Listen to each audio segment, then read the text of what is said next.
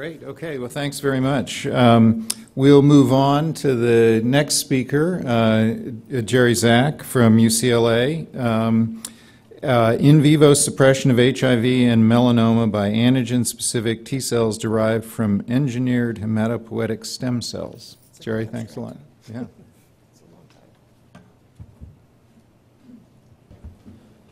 Okay, thank you very much. This will be a little bit different. I'm going to talk about some studies we're doing to try to engineer immune responses in human cells. And basically, this is based on the idea that for many, many years we've known if you take a pre-rearranged immune receptor, like a B cell receptor or a T cell receptor, and make a transgenic mouse out of it, you'll get a functioning mature immune system down the road that basically expresses that receptor. So basically what we want to do is see if we can do a transgenic approach in the human system. Could we enhance human immune responses to antigens? And basically this is based on the idea that a hematopoietic progenitor can lead to all the different lineages in the blood system. Importantly, all this differentiation happens in the bone marrow with the exception of T cell development, which occurs in the thymus. So I'm going to talk a little bit of science fiction at the end of the talk about converting embryonic stem cells into hematopoietic progenitors to try to do this. But initially what I'm going to do is introduce you to the idea of putting genes for a class 1 restricted T cell receptor into hematopoietic progenitors. Because it's class 1 restricted, it should essentially be expressed in CD8 cells if humans behave the same as mice. And if we're lucky, we'll get cytotoxic T cells specific for that antigen that is attacked by that particular receptor. So we're working in two systems, HIV and melanoma, and these are the guys that are doing it. Scott Kitchen is starting his own lab now at UCLA, and Demetrius is just about to start his own lab at UCLA. And essentially, I'll show you data with two different receptors. We have one TCR specific for the SL9 epitope of GAG, and we have another one that's specific for the MART1 protein antigen, which is essentially, MART1 is involved in melanin synthesis, so it's expressed in melanoma. So it's a self-antigen, but we have a T cell receptor specific for that. We have a couple of those, but I'm going to be talking about one called F5, which we received from the Rosenberg lab at the NCI. And essentially, our constructs are basically lentiviral vectors that express both the alpha and beta chain of the T cell receptors, separated by a 2A site, so we can express both simultaneously.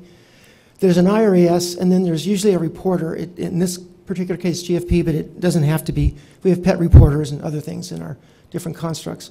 But importantly, both TCRs I'm going to talk about will be restricted to HLA A2.01, which is found in about 40% of Caucasians. So it's the most highly represented class 1 molecule, so it makes it a lot easier to study if you have a T cell receptor restricted to a common molecule. Now, when T cells develop in the thymus, they have to go through several steps of differentiation and proliferation. Importantly, they go through steps called positive and negative selection. So in positive selection, they are trained to see HLA molecules expressed in the thymus. If the T cell receptor doesn't bind to HLA molecules, the cells die, failing positive selection. So importantly, all our TCRs are restricted to HLA A2.1. So in our system, we have to have HLA A2.1 in the thymus, or our cells will fail positive selection. Subsequently, the cells undergo negative selection. If they bind that T cell, the T cell receptor binds the HLA molecules too tightly, the cell kills itself and dies, basically fails negative selection. Now, during this whole scheme, the cells also go through a process called lineage commitment. So initially, they're double positive for both CD4 and CD8. They have to decide to become either a CD4 single positive cell or a CD8 single positive cell. And that largely depends on their interaction with MHC, or in this case, HLA molecules. And at least in the mouse system, if the TCRs interact with class 1, the cells become CD8 positive. If they interact with class 2, the cells commit to CD4. And basically, we're testing to see if that happens in the human system as well.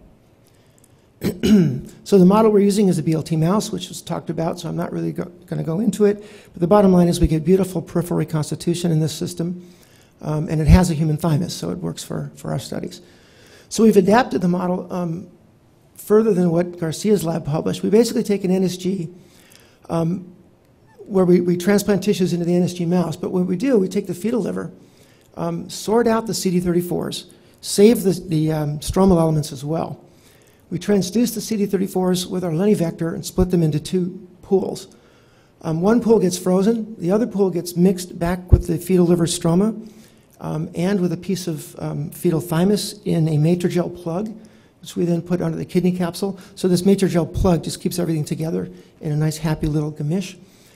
So we basically make a thigh-leaf implant with transduced CD34s and then come in subsequently with the other aliquot of the transduced CD34s IV, and that sets up the system.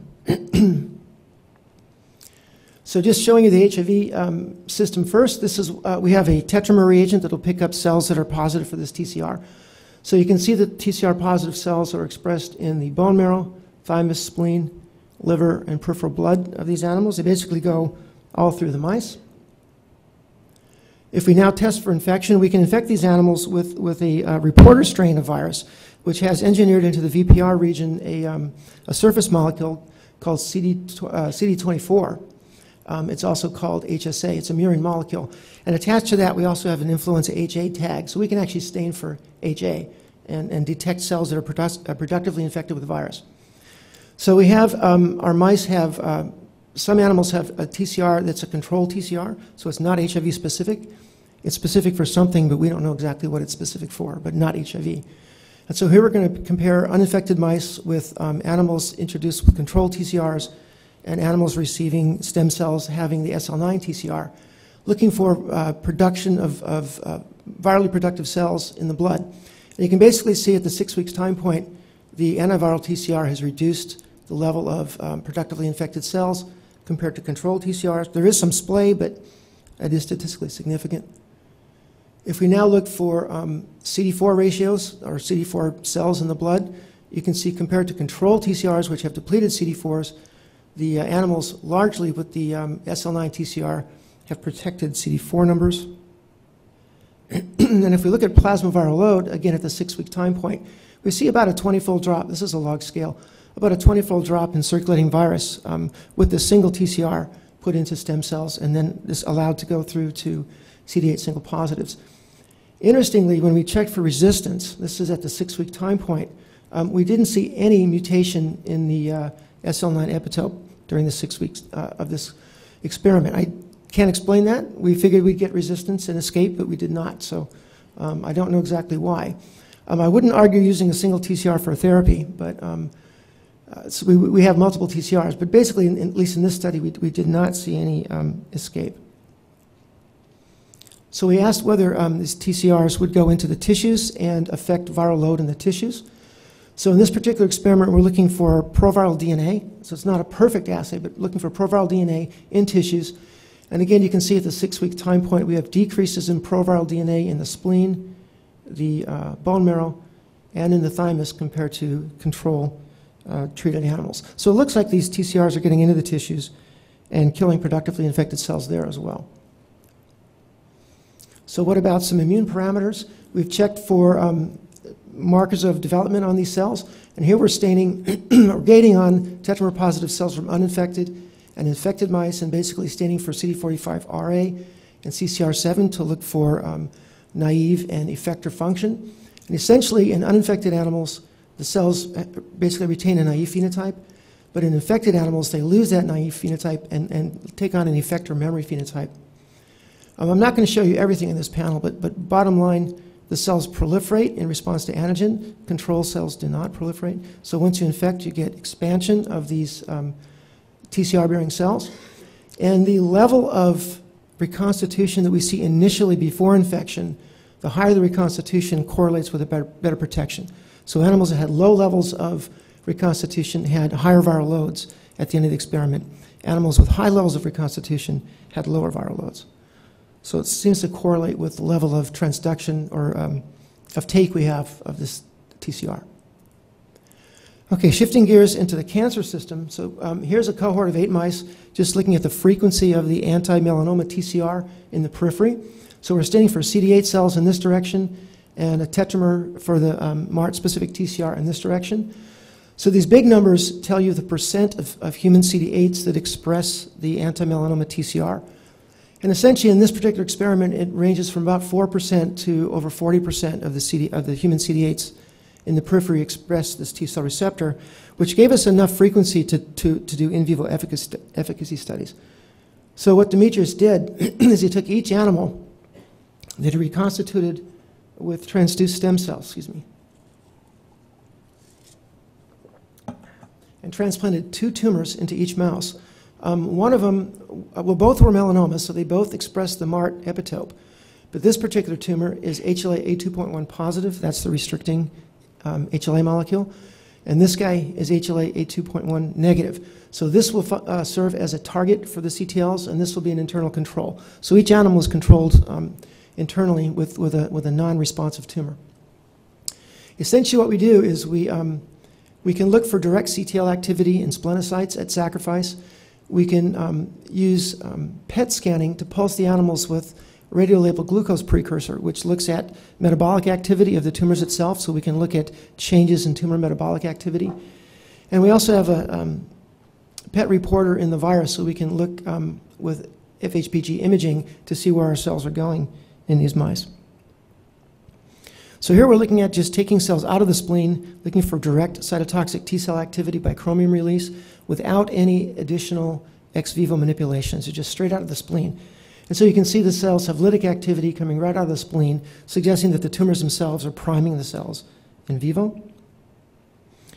If we look for where their cells are going, this is just taking biopsies of the tissue in this panel and counting tetramer-positive cells.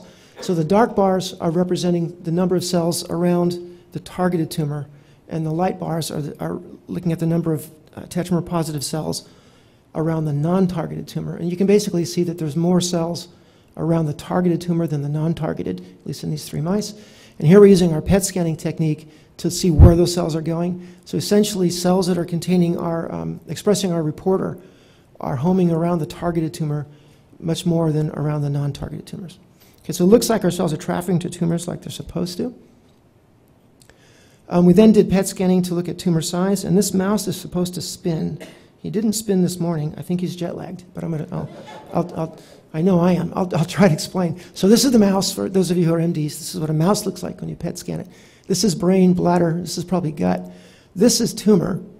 This is muscle up here. So when the mice are put in the PET scanner, they're in these little tubes, and they don't like it, so they go like this. So their triceps light up a little bit with the probe. But this is tumor. And there's another tumor. It's supposed to be here. And if the mouse spins right, you'll see that the tumor is gone. Yeah, he's jet lagged. Okay, take my word for it. There's supposed to be a tumor here, but it's gone. Graphically represented, though, this is metabolic activity of the tumors as judged by PET scanning. These are in mice that have received the anti-melanoma TCR. Here's controls. And you can see down here these 4 tumors completely cleared.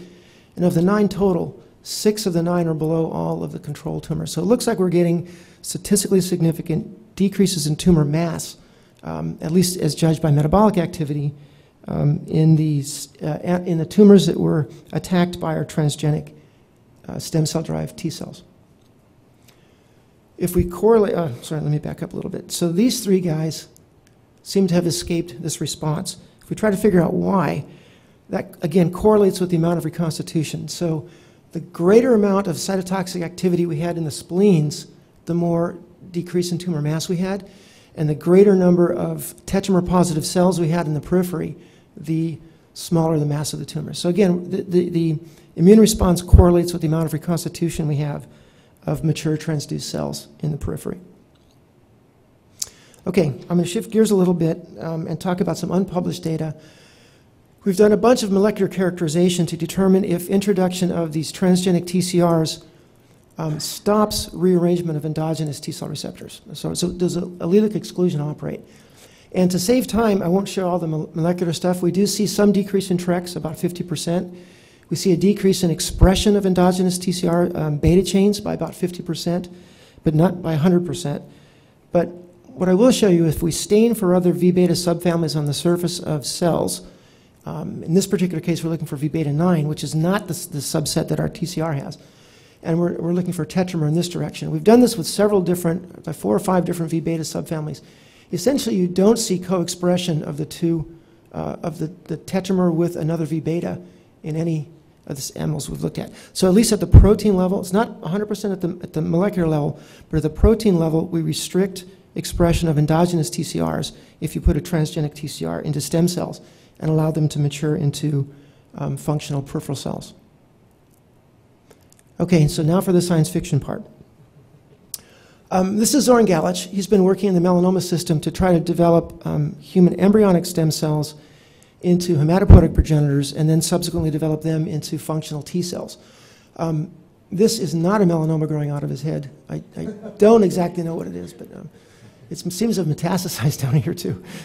Anyway, so that's Zoran. He's working in this system. And the basic idea here is to try to transduce ES cells with these TCRs and get them to be functional. So why would we want to do this? The idea is you can culture ES cells, or in theory IPS cells, indefinitely, and they remain pluripotent. So you can do lots of genetic manipulation if you so choose. You can characterize them. In theory, you can clone them out, and you can look for integration sites, so you could prevent a vector integrating near a site that would be deleterious. And in theory, you can grow tons of these guys, so you can get adequate quantities of the material, so then you could then subsequently differentiate them and transfer them into subjects if you wanted to treat. So Zoran's been working in that system. And essentially what he does is he takes a lentiviral vector, and he's been doing this for about 5 years now, and it's finally just started to work. And I don't know why it didn't work before. It should have worked in the first place, but it didn't. He puts the vector into ES cells or into IPS cells. IPS are much less efficient. The ES line we found to be the most efficient is the H1 line. You can see that you get expression of the TCR, so this is the alpha chain expressed within the ES cell. It doesn't change the pluripotency of the cell, but it's not expressed on the surface because the cells don't express CD3, so it's intracellular. He can then differentiate these cells in vitro using embryoid bodies into hematopoietic progenitors, which now are just injected directly into a thymic implant in an old-style SCID-HU, not a BLT, just an old-style SCID-HU.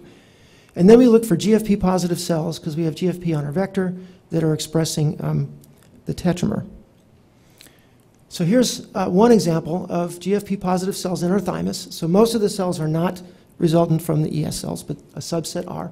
You can gate on them. The vast majority of those are TCR positive, as judged by tetramer staining. And if you look for a phenotypic analysis, CD4 and CD8, most of them are double positive, because these are coming from the thymus. They're immature. But you can start to see some sneaking down towards CD8 single positivity, exclusion of CD4 single positivity, suggesting that they're committing appropriately along the lineage commitment line, because this is also a class 1 restricted TCR.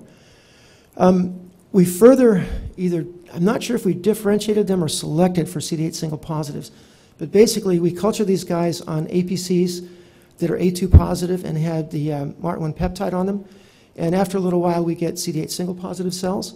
If we look for interferon gamma expression, they're all expressing interferon gamma and the TCR, so suggesting that the TCR is functioning within those cells.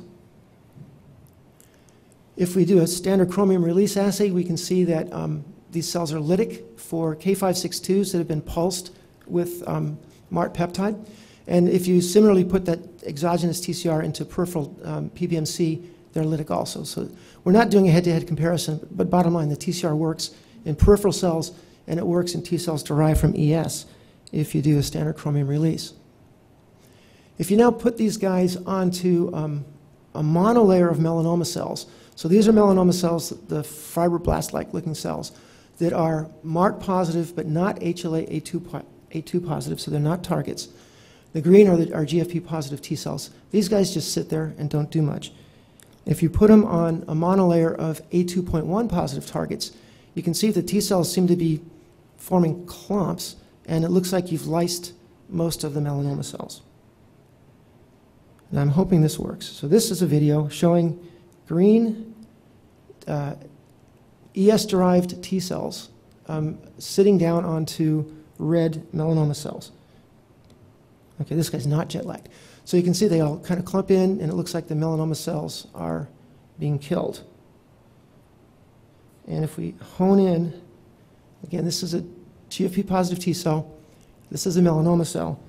You can see little T cell gets on there, crawls around, and then decides it's going to kill it. And right there, it lyses the cell and basically kills it. So it looks like these guys are fully functional, able to express T cell receptors and kill their targets. after being derived from an embryonic stem cell. So there you go. I think I did it within my time frame. So what I'm supposed to have shown you is that human hematopoietic progenitors can develop into CD8 positive cytotoxic T cells if we introduce a class 1 restricted T cell receptor into that hematopoietic progenitor. I didn't show you this, but it absolutely requires the restricting HLA molecule. In the absence of HLA A2.1, we never get CD8 single positive cells that express the TCR. We've generated both anti-HIV and anti-melanoma T cells in this fashion. We can find these transgenic, now the mature cells can be found in the periphery in multiple tissues, bone marrow, thymus, spleen, peripheral blood, gut. They're functional. They can counter either virus in vivo, depending on their specificity, or tumor growth in vivo. I didn't show you these data, but they appear to be stable in the marrow. We can find at sacrifice the CD34s are still there and expressing vectors, so we assume this would then be a long-term stable reconstitution. I didn't show you all the data, but endogenous T cell receptor expression is restricted in transgenic cells. So an advantage of this approach, as opposed to putting in TCRs into peripheral cells, is in peripheral cells you have an expression of endogenous TCRs. If you throw an exogenous TCR in, you're now going to get 4 chains with different combinations and the chance to recombine and potentially give you autoimmunity. In this particular case, where allelic exclusion is operating partially at the molecular level, probably partially at protein expression as well, to restrict expression of endogenous TCRs, so we just have a single specificity on our transgenic cells. And our recent data show that we can similarly engineer human embryonic stem cells, and by inference IPS, but they're less efficient, with these TCRs and generate functional T cells.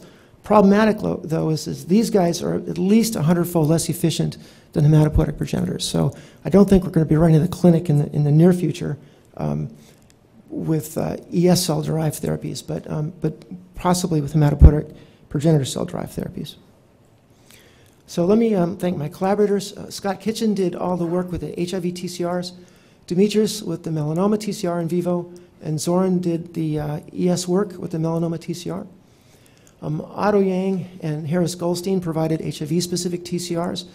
And we have this massive engineered immunity consortium really run by David Baltimore at Caltech and Owen Whitty at UCLA, who's been providing us with TCRs for melanoma and with melanoma cells and with cancer expertise, because Lord knows I know nothing about melanoma. I know something about mice, though, so that's why I'm involved in this. But we get most of our melanoma stuff from this consortium that's been quite helpful to us. And I'll stop there and take any questions. Thanks.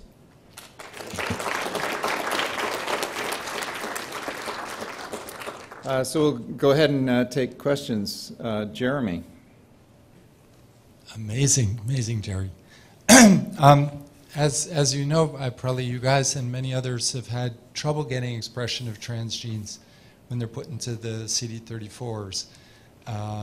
So apparently this matrigel mix that you use is really critical. Could you comment on that? What do you think is going on? So the matrigel mix is basically just like a glue, because we separate out the CD34s and the stroma, and we don't want them to come sliding out from the kidney capsule. So we basically just stick them in this jelly matrigel, which holds them in place, the CD34s and the stroma together, and the thymus in the same place, and then allows them to basically fuse and form a thylated implant.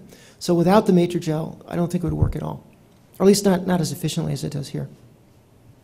Did that answer your question?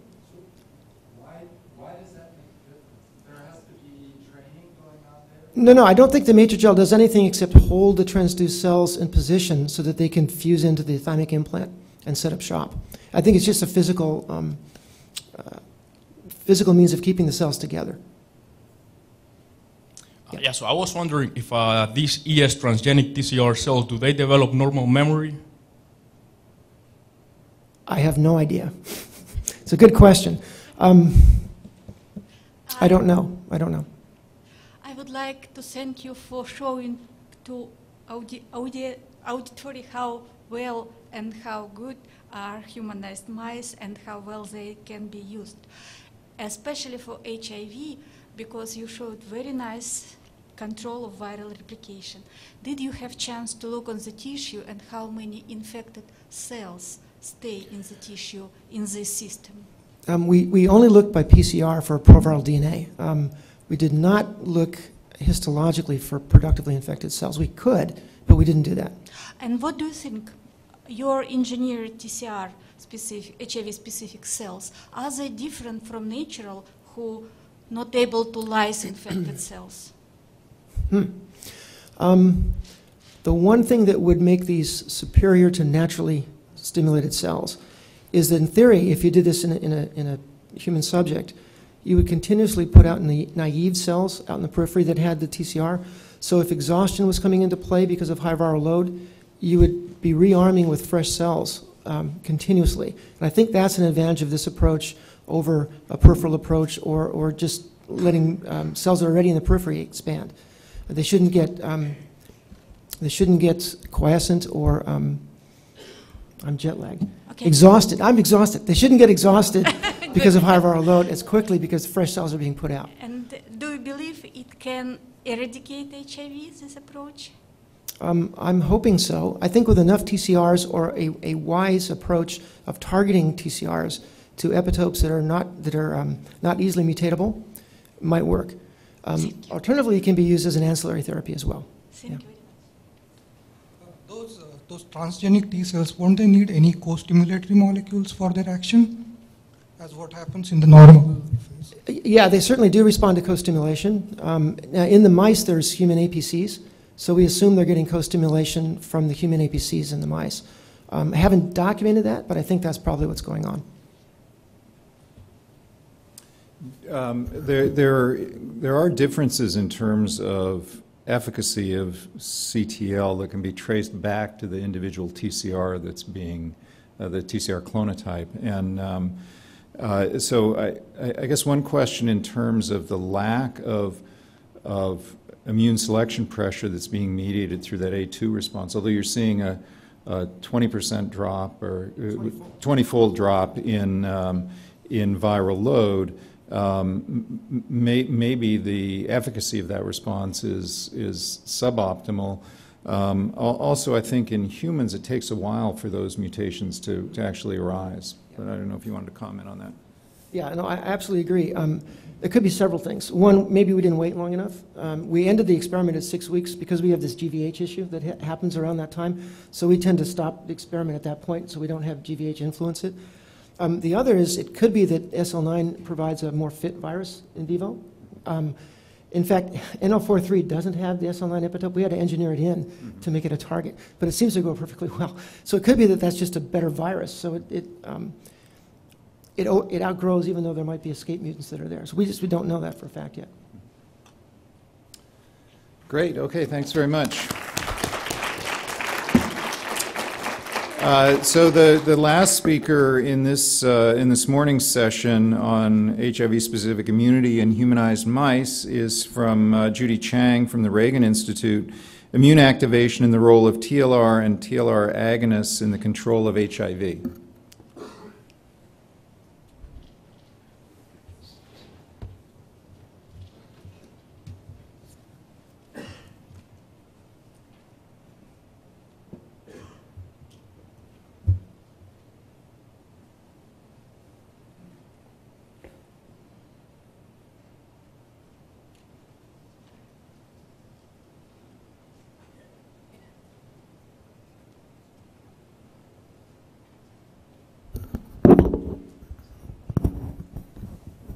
So I'd like to firstly thank the organizers for giving this opportunity to present some of the data we have using the BLT mice.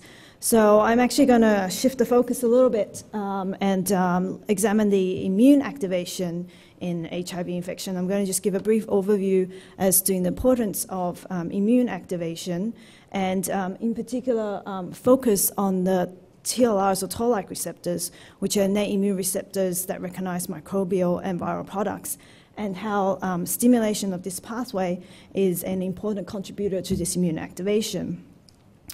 And then, of course, using this as our question, how we can utilize the humanized mouse model as a small animal model to examine and also manipulate the innate immune responses in the hopes of reducing immune activation and disease progression.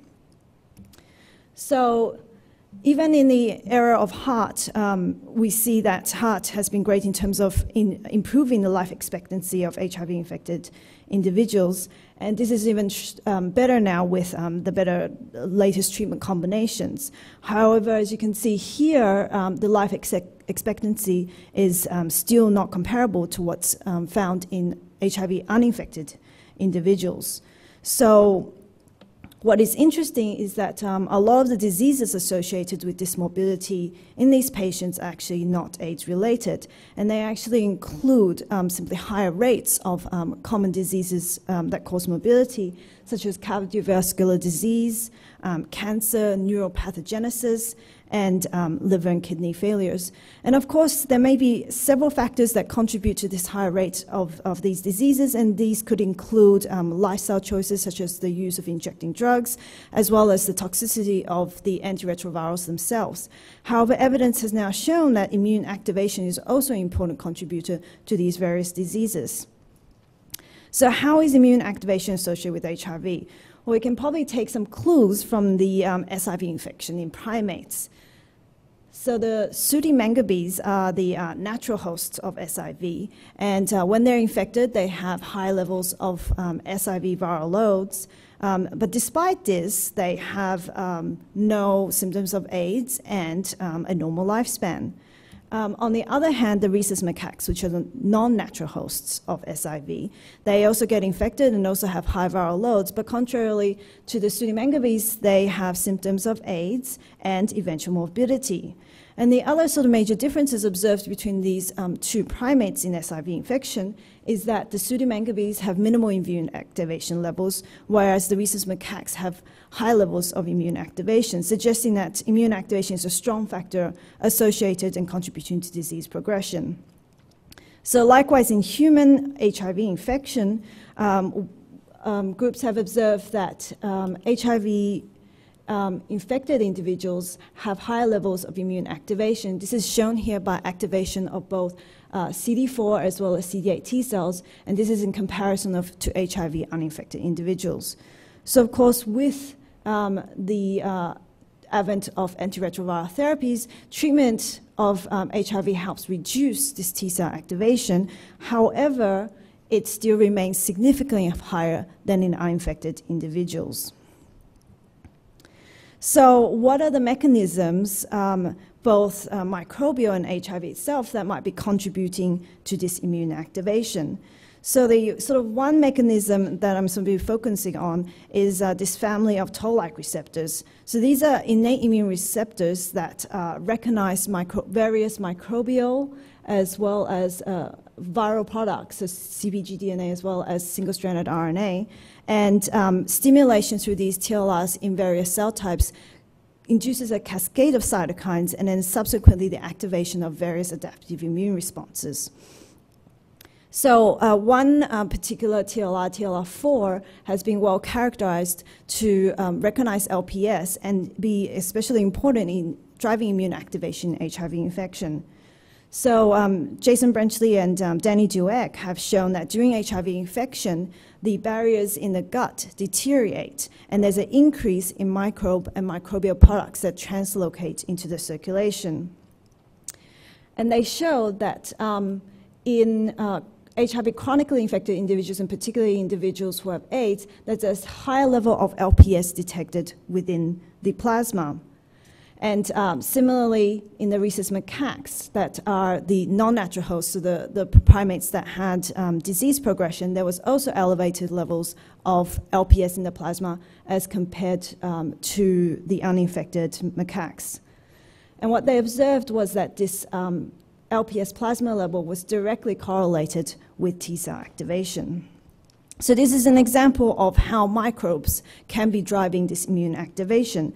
But does HIV itself drive it? Well, the TLR 7 and 8, which recognize single-stranded RNA, are actually able to recognize the RNAs encoded for by HIV. And they both recognize single-stranded RNA, but TLR 7s in humans are predominantly expressed on PDCs, which is a predominant producer of interferon alpha, and whereas the TLR 8s are expressed on MDCs and monocytes. And our group, as well as several other groups, have now shown that HIV encodes for several ligands within its genome that are able to stimulate both TLR7 and TLR8. So once HIV is endocytosed by PDCs, the single-stranded RNA is exposed, and this stimulates via the TLR7 receptor in PDCs to induce the production of pro-inflammatory cytokines such as TNF-alpha, but also the very important interferon alpha cytokine. And both of these have the capabilities of then contributing to immune activation. So using AT2 inactivated HIV virus, we previously showed that when you stimulate PBMCs in vitro with this virus, that there is increase in interferon alpha production as compared to the vesicle controls. And this was true in both males and females, with the females producing much more interferon alpha. And what we observed was this was occurring at the same time was that T-cell activation levels was also stimulated by the AT2 virus. And again, we see that the association of higher interferon alpha was also associated with higher levels of T-cell activation, suggesting that the induction of TLR7 responses in PDCs is contributing to immune activation. So if we can suppress this TLR stimulation, can we then potentially reduce the immune activation observed in HIV-infected individuals? So to address this, we decided to utilize the humanized mouse model. And Andy has already shown how this mice was reconstituted, and he provided the mice for us, so I will not cover that.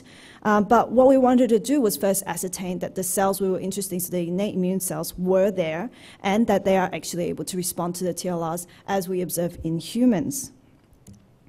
So using cells collected from the humanized mice peripheral blood, lymph node, and spleen, we gated out mouse cells, which as determined by mouse CD45 expression, as well as human T cells, B cells, and NK cells as identified by CD3, CD19, and CD56. We then gated on HIDR positive cells and then identified PDCs, which are expressing CD123,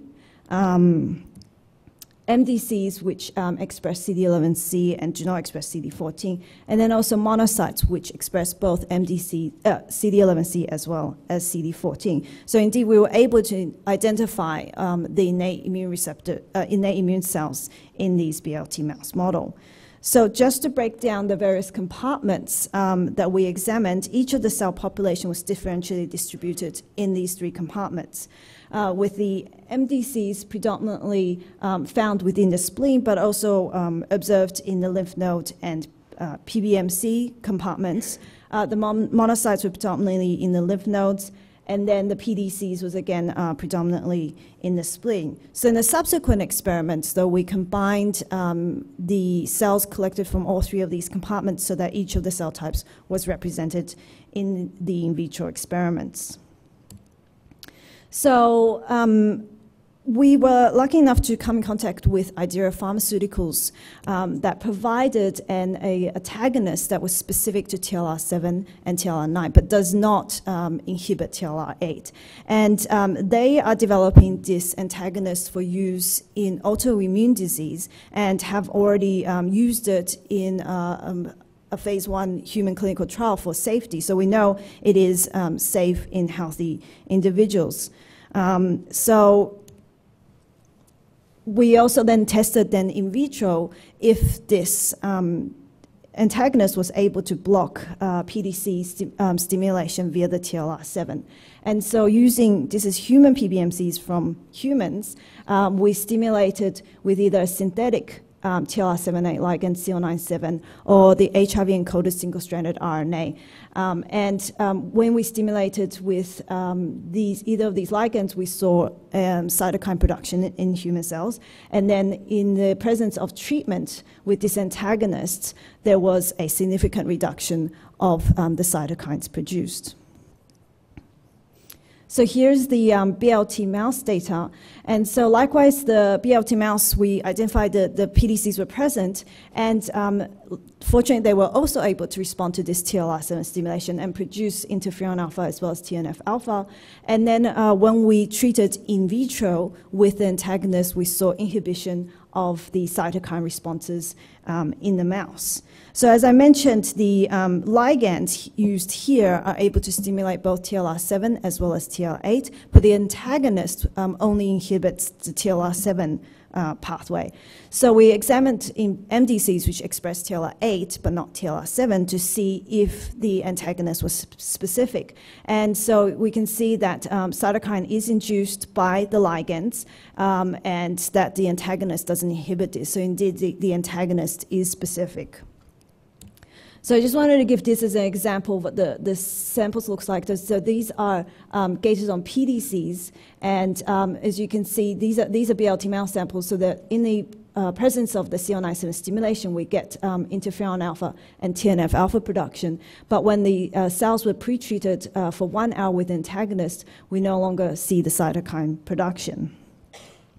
So these experiments are in vitro, and also the cells are pre-treated for 1 hour with the antagonist. But how effective is the antagonist if the ligand is already there, as would be in the setting of a chronic HIV infection? So we then ran a time course to see if it was actually effective if the ligand was already present. So this is without the antagonist. The interferon alpha is detected by PDCs after CO97 stimulation. If we pre-treated the samples with 1 hour of the antagonist, we see a complete inhibition of the TLR7 ligand stimulation interferon alpha production. However, if we then stimulated first with the ligand and then came in with the antagonist, we see that at 15 minutes post-stimulation that the antagonist inhibition is no longer complete. However, it does plateau off after 30 minutes of stimulation. So even though the antagonist is not as effective if it's administered after ligand is already present, you can still see that there is still a significant reduction in the interferon alpha stimulation in PDCs.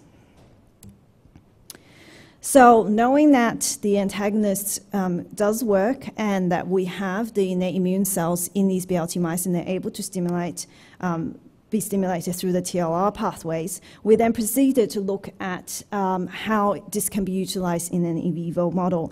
So we had BLT mice that we collected blood pre-infection as our baseline samples, and then we infected with the JRCSF strain of the HIV, and this is similar to the methodologies shown by both Andy and Todd. And then we collected samples post-infection but pre-treatment, and then in a subset of the mice, we then came in with the antagonist treatment, and this was a once-a-week treatment. And then during this treatment period, there was 4 samples collected, and these are all blood samples. And then at 9 weeks of infection, the mouse was sacrificed, and then we collected tissue at this time point. So the data I'm going to show you is the combined results of 3 batches of BLT mice. So all the mice were infected, and following HIV infection, we have a high increase in the HIV viral load, as previously shown with this model. The dotted line shows the initiation of the treatment, and you can see between the 2 mouse groups, there was actually no effect on HIV viral load. Now, the antagonist, as I said, is designed to specifically inhibit TLR7. It has no known antiretroviral properties, so we didn't sort of expect that there would be an effect on HIV viral load. What we were more interested in was how it might be affecting immune activation. So following HIV infection, we see that there is an increase in CD4 T cell activation. And this is similar to seeing humans. And then we started treatment. And in red is the mice that were in vivo treated with the TLR7/9 antagonist. And we observed that it helped maintain a lower level of immune activation in the antagonist-treated mice, and that this was significantly lower in the antagonist-treated mice at weeks 6 and week 7 of infection as compared to the mice that were not given the antagonists. So then we also looked at CD8 T cell activation. Again, HIV infection led to an increase in CD8 T cell immune activation levels.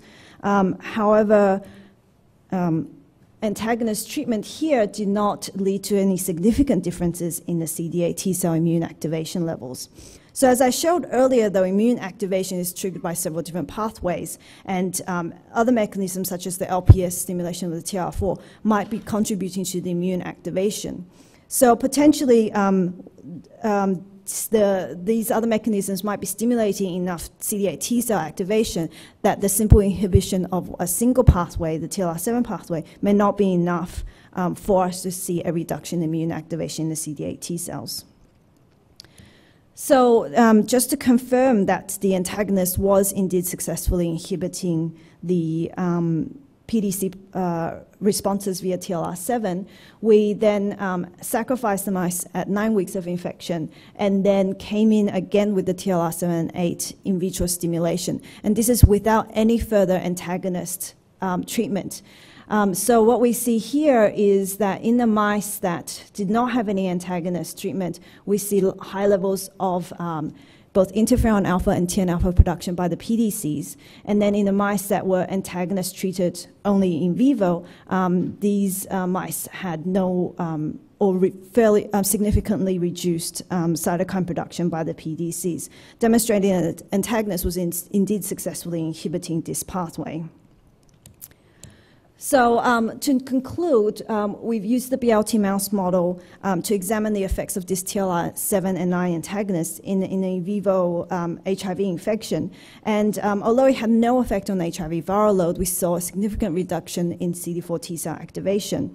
And then that this reduction was directly linked to an inhibition of TLR7 stimulation in the PDCs.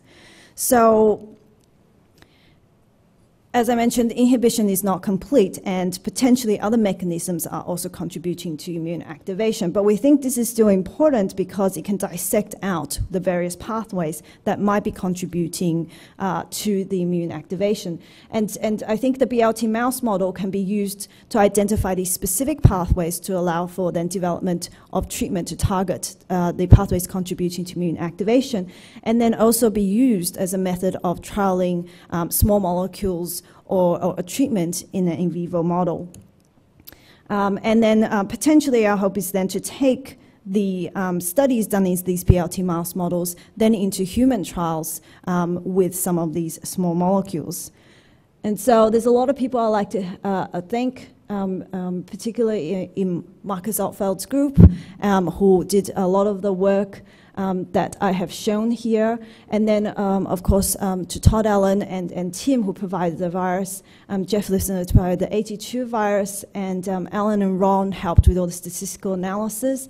And of course, we couldn't have done this without the core that Andy runs, with Vlad and Ed providing us with the mice. And then Idea Pharmaceuticals provided us with the antagonist for this study, and of course, all of our funding agencies. Thank you.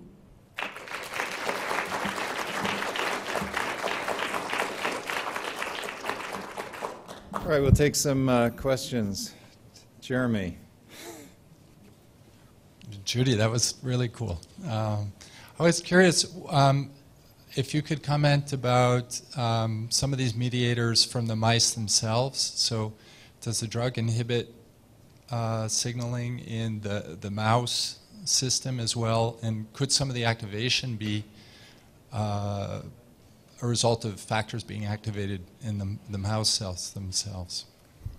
So we didn't examine too extensively the activation of mouse-specific cells. We did go through and try to detect mouse interferon alpha to see if that was being stimulated by the HIV, and we didn't detect that. But potentially there might be mouse innate immune cells that are being inhibited by the antagonist, but we haven't examined that at all. I would like to help Judy and say that interferon alpha is species-specific and signaling in cells very different and receptor very different. So, and I would like to congratulate Judy for beautiful work, and you very nicely highlight how important are CD38 expression on CD4 cells, not as on CD8 in terms of HIV pathogenesis. And I would like to give you one practical advice. If you are going to work with monocytoid lineage, go to the bone marrow. It's much easier to work, you will have much more cells, and because it's very well characterized, you can gate on any population, on any stage of activation, and on any stage of maturation.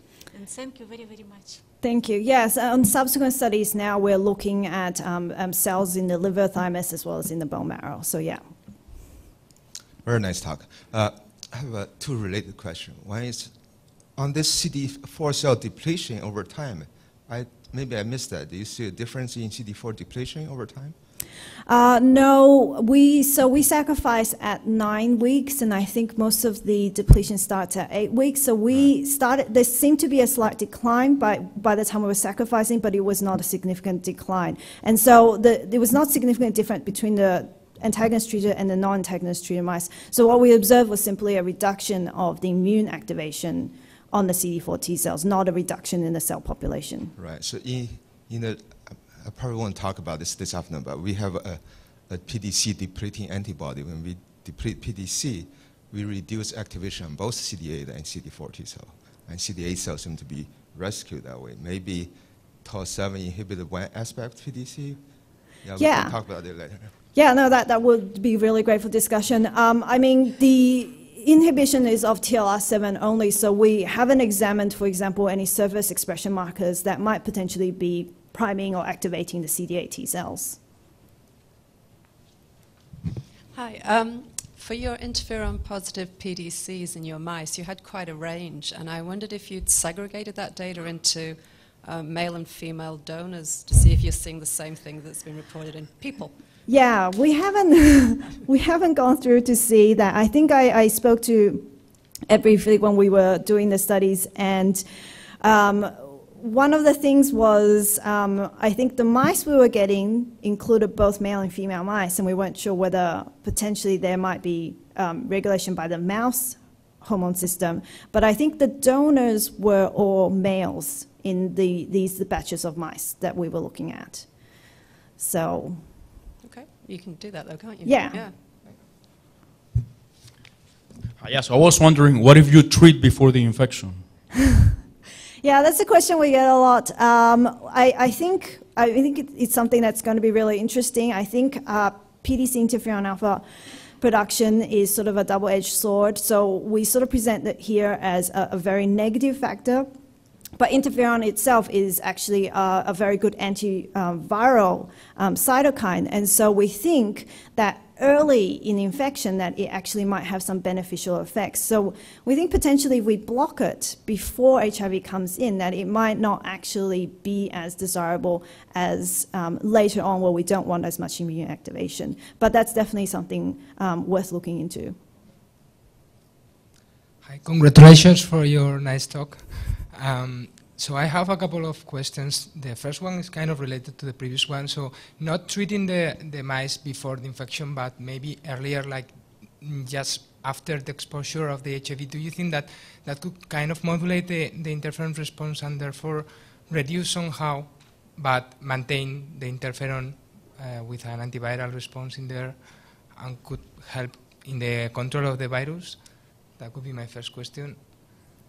So I think potentially, I guess it depends on how fast the treatment comes in, that it potentially might help reduce immune activation and therefore potentially reduce the CD4 target cells. But I think, timing of that is going to be hard to say when would be the best time to come in with it, because then you're also removing this antiviral factor. Okay. And my second question is, have you tried to do the same kind of experiments blocking TLR8 or combining TLR8 antagonists with TLR7 and now see if you see like a more significant effect? So we haven't done that. I think the company does have a TLR antagonist, so potentially that's something we can discuss with them as to whether the drugs can be combined. There are chloroquine studies which are able to block TLR7, 8, 9, as well as TLR3, and they have been shown, I think largely showing that there is a reduction in immune activation, but the results in those are still mixed, and I don't think the final sort of study results have come out for that. Thank you. So my question relates also to the last two questions. I'm still a bit unclear on where this would come in treating a patient. Particularly, you mentioned at the beginning that even patients well controlled with heart therapy have early morbidity and mortality from other causes that you suggested might be due to immune activation. But in those patients with good viral control, you actually would not think there would be much of the RNA that stimulates these TLRs around, and so you wouldn't think that those would be the ones who might benefit from this. So in the people who are heart treated, I think people have shown that there is still low levels of HIV replication. And the PDC population is not large, and so I think we don't need a large amount of virus for there to be stimulation of this population. And so I think it can still contribute to decreasing immune activation levels even in the setting of viral control, just because there is still low levels of viral replication that's feeding into this immune activation level. But we don't think this is something that could potentially be used on its own. I think a lot of other factors also contribute to the immune activation, so such as the microbial translocation. And I think potentially in combination with other treatments, then can be used to more comprehensively suppress the immune activation levels. So is global immune activation still a prominent feature in patients with really good viral suppression? Yes. Okay. Yeah. Thanks. Great. Thank you so much. I want to thank the organizers, Mike Penziero, Todd Allen, and Andy Tager, for putting this program together. I think we've gotten off to a great start. We're actually a little bit ahead of time, which I think is important because it'll give us a half an hour to have a coffee break and really follow up on some of the discussion, the great discussion that was started around these talks this morning. I also want to thank all four of the speakers for really terrific talks, and also for staying on time to allow us to have the discussion that I think is the really most important part of all of this. So thanks, everybody. We'll take a break.